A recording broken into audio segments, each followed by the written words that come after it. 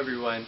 Today I'm going to introduce to you a new technology by ASRock, and it's called Internet Flash. I know that, like most of the users, such as me, updating the BIOS is very troubling for us, because first you have to check the internet for a new BIOS, and then you have to save it to maybe a flash disk or a floppy disk. But now with the new ASRock Internet Flash, updating BIOS is easier.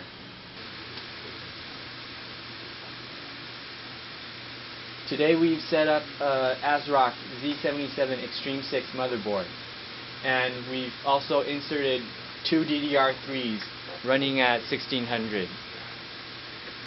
You can see that here is the Z77 Extreme 6 motherboard, and we have absolutely no SATA storages connected on the board.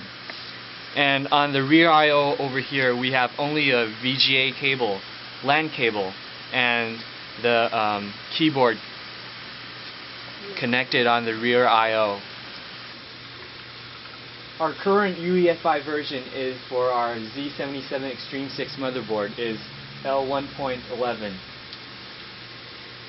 And to use the Internet Flash, it's real simple. All you have to do is go to Advanced and then press on Internet Flash.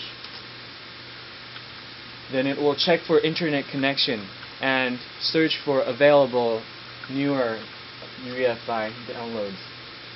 See, now that it has found a newer version of the UEFI, just click on Download and Update Firmware Version to 1.20, and it starts the download automatically.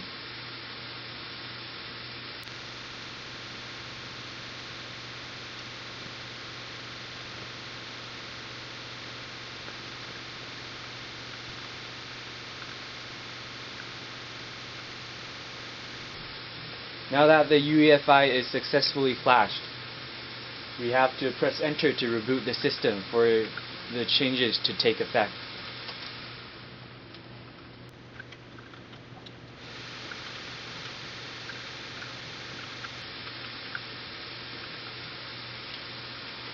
Now you can see that we've successfully flashed our UEFI version to P1.20. With ASRock's Internet Flash, we can easily update our UEFI version within ASRock's UEFI setup utility. We won't have to enter into Windows OS or pre-download the BIOS files into a storage.